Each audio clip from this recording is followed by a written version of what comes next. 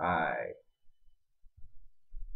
I wanted to take a moment now to explain exactly how all of this stuff works. Before, the system wasn't really at a level where I felt comfortable demonstrating it, so I didn't. So now I feel like it's more of a system now. There's certain structures in it that are going to stay the same way through iterations of the design. So I feel pretty comfortable that this is the system now. The last 6 or 7 months, I've been developing the software, so and the synthesizers and the loopers and the other stuff that go into it. So now it's a bit more focused on what I want to do with it. So Beatjazz at its simplest is live looping and sound design and jazz improv. That's the simplest. But I mainly made it because I got tired of playing like this, so I decided to have this kind of stuff going on, right? But there's a lot of extra stuff in here now. The sensors that this uses are these things here. These are called force sensing resistors, and you can see there on the screen that it's making this this one here move up and down when I push it. See? And each one of them do that. So when I hold my hand up here like this, you can see all of them move. And you can also see it on my visualization here. There's an accelerometer in there under each hand. So you can see that blue dot there. When I move my hand, it moves back and forth, also moves up and down. So that gives me a lot of control. I set it up so that I would hold my hand mostly like this, you know, instead of like straight like this. It's more like a pointing motion kind of thing. And that was so that it would feel more natural while I was playing. And there are joysticks. There's one underneath here. This moves. So so you can see here that if I move my finger, you can see that it clicks and it goes forward and backward. It's the same type of joystick as the one here. And it's just, that's at an angle so that it's easy for my hand to interact with it. Now, the other part of the system is the headset. That's this. Mine's a little bit different. I've added headphones and a belt pack in-ear system that I had laying around, so I decided to incorporate it on the back here. That's the microphone. And this is also an Arduino, just like the ones that are on the hand units. They all use these Arduino Theos, which I have rigged in there, and they're all communicating using a wireless transceiver called an RNXV made by a company called Roving. I have them in what's known as UDP mode, which means that it's just broadcasting data right now. So it's just streaming data to the wireless router that I have, and all of that is coming into this patch. Let me show you here. So this is pure data, by the way. This is an open source software for creating whatever you want, actually. And here, this is where my sensor data is coming in, and this is how I have it receiving it. You see, so it comes in to this UDP object here, and it's coming out here, and it's using this drip object to send it to the rest of the system. So with that, the data is, you know, it can be, you know, touchy when you're dealing with if you have a place that's got a lot of wireless transmitters or whatever besides the one that you're using. But that's the reason for the node system that I'm designing, so that I can keep the wireless routing system close, and then I can send an already composed wireless signal to somewhere else. But that's another video. So on this, there are two pressure sensors. One is here. I have it kind of glued in there, right there. And the other one is right here. If you can see it. And I have them kind of both on the same tube.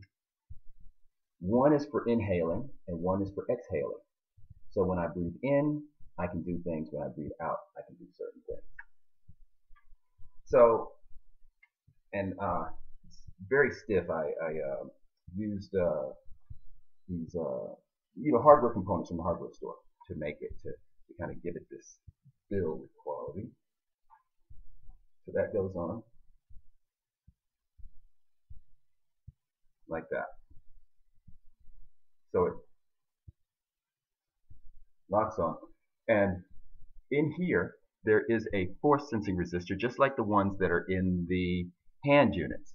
So if you look here, close this.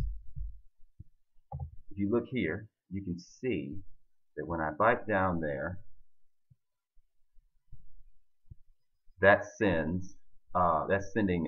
data to the system that I can use for musically relevant stuff. Right? So now the software system is actually three pieces of software at the same time. I have them networked together. You have, let me see here. This is the visuals patch. This is where all the visualizations get done. Now this is the order that they're being opened. So if you go to the GitHub and download this stuff, this is how you need to open it so that it'll work. The Beatjazz Viz 1, I'll rename this something better later. But this is where all the visualization stuff happens. So all the looping visualizations, all of this stuff is here in this video. I mean in this patch. All the so everything that happens in the rest of the system comes here to get interpreted into visual data. Right? The next one is this one. Now this one is the one that does the most work. This is the looper patch. This one does everything else. All the synthesis, all the looping, everything is in here. Each of these is one of the elements.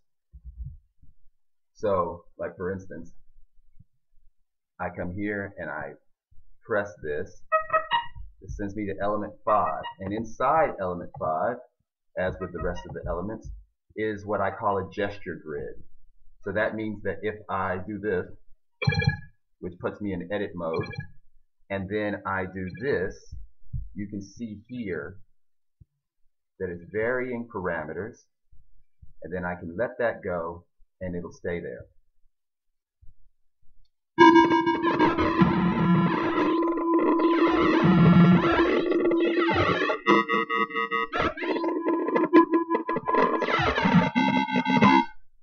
I call this gestural trajectory synthesis. So because the trajectory of the gestures going out towards the end of the hand is kind of the point. It's like I do this, and then I do this, and then I do this, and I do this, and I can find or create any kind of sound I want depending on the parameters that I've assigned to stuff.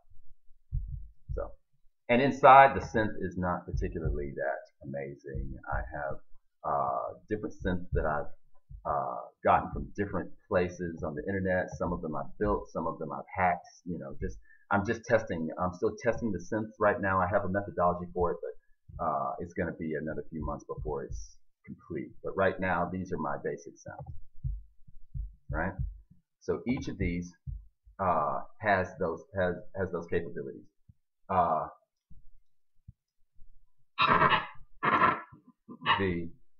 The voice patch is interesting because it let me see, make sure it's working. 1, 2, check, check, check, check. Check, check, check, check. 1, 2. Okay, well I guess it's not working. But each one has its own capabilities. And then in here, this is the looping system. Now inside here is where all of the magic happens. Everything gets dumped into here, and each of these is a looper. So each different element has its own looping system. I'll open one of these, and each of these dumps into, shrink that a bit, dumps into its own table and is recorded. So there's 8 different ones of these, except actually the one for the resampler, which is where the transform happens. This is where the really crazy type stuff happens, and I'll show you in just a second, or in the second video, because I think this recording software is going to shut me off at 15 minutes, and I think it's going to take at least 30 minutes.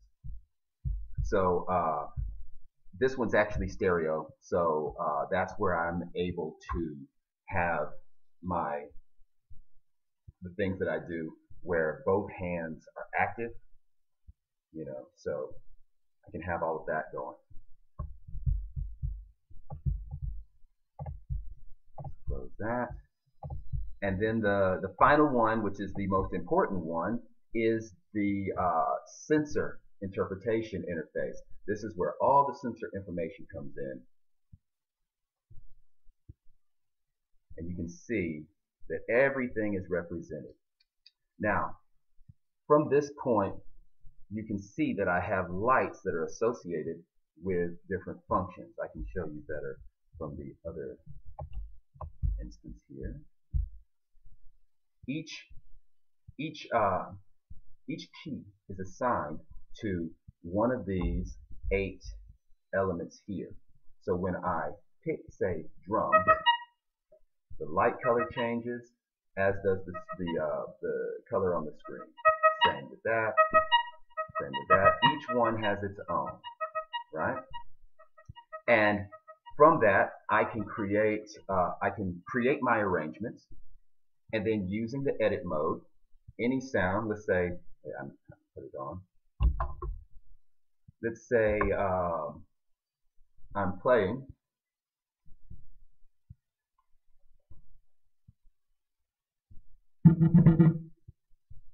Let's say that I'm playing, and I decide I want to go to drums, and then I decide that I want to change that drum. Now this here has changed to red to let me know that I'm in edit mode, and then I change it.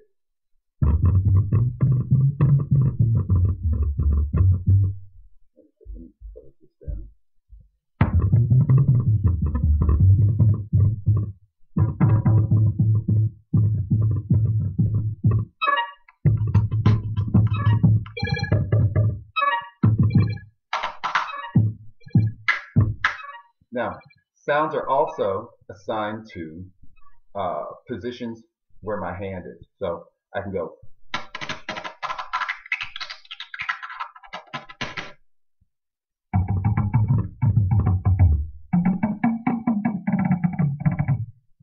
Right? So that will conclude this first video. Now, when I come back, I will go into how each of these things is sequenced into an arrangement, and then I'll play something, and then we'll transform it into something else. And that'll pretty much be a complete synopsis of what Beatjazz is.